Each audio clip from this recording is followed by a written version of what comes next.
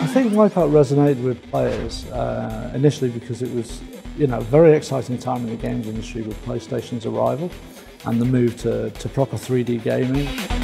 There was always a perception of gaming being for kids, but all of a sudden gaming became cool, and all of a sudden it wasn't just teenagers and young kids playing games, it was late teens, 20-somethings and 30-somethings.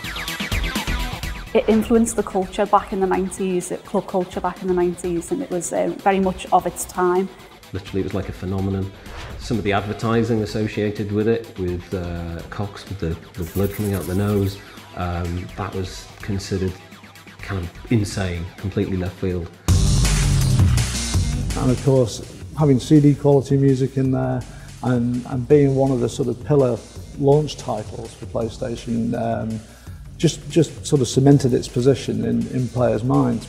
The first track that I created, it was kind of 9 Inch Nails-y, tries to go trance, and it didn't work. So Nick was quite kind. He said, I think you need to embrace the whole vibe a bit more. Go to a club, that kind of music scene, and from that I was meant to derive exciting, fast-paced music, something that would go in with that whole kind of, I guess, like a trance vibe. It's all about the flow. You get yourself into a particular zone with it, and you'll find that before very long you're just using muscle memory and you're one with the music and you're one with the game.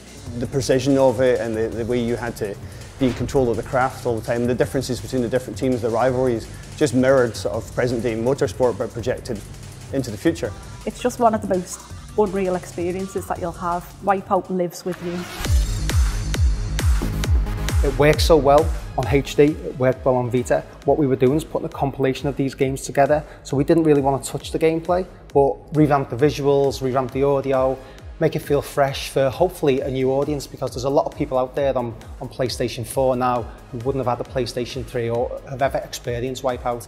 PlayStation 4 going to be great at 1080p. PlayStation Pro, of course, I've got a 4K TV, which is a HDR TV. It's going to be absolutely beautiful to look at. I absolutely cannot wait for WipEout Omega Collection to hit. Seeing it in 4K on PlayStation 4 Pro is just one of the most unbelievable experiences for me. It's a beautiful moment.